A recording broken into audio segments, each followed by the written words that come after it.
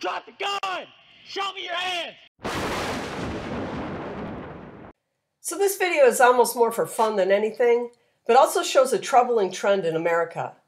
For a few weeks I've been watching how the number of mass gun events in America have been higher than the homicides in Chicago. So I looked back at my data from the weekly homicide reports, and there have been more mass gun events every week since week 1 this year than homicides in Chicago. Going back to 2018, Chicago finished every year with more homicides than mass gun events, and it's never really even been close. But as of today, Chicago has reported 198 homicides, and there have been 225 mass gun events in America. So the gun events lead, and it's not really close. So one could argue that Chicago is out to a slow start. Once summer kicks in, they'll retake the lead, and I wouldn't debate that. Last year at this time, Chicago had already passed the 200 mark and finished the year with 692 lives lost to human violence. Their best year since the summer of Floyd 2020. You could also argue that Chicago just isn't reporting all the numbers correctly, and I wouldn't debate any of that either. I recently did a video on how the FBI is only counting about 8% of the mass gun events as such.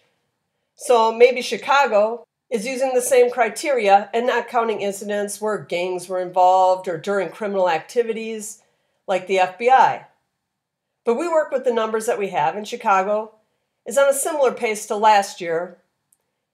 It's the mass gun events that have changed.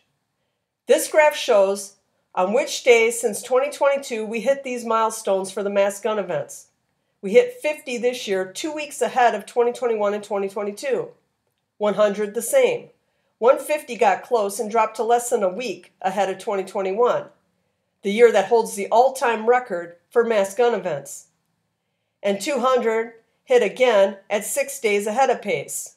And we just hit the 225 mark on May 15th, 8 days ahead of 2021 and 14 days ahead of 2022. So clearly, it's not that Chicago is having a better year. We have a mass gun event problem in America, and it's only getting worse. The summer of Floyd kick-started a trend that had already begun, but gave it a huge boost. And here's another graph of the mass murders, meaning 4 or more people died by gunfire. We are already at the total we had in all of 2020, and it's only May.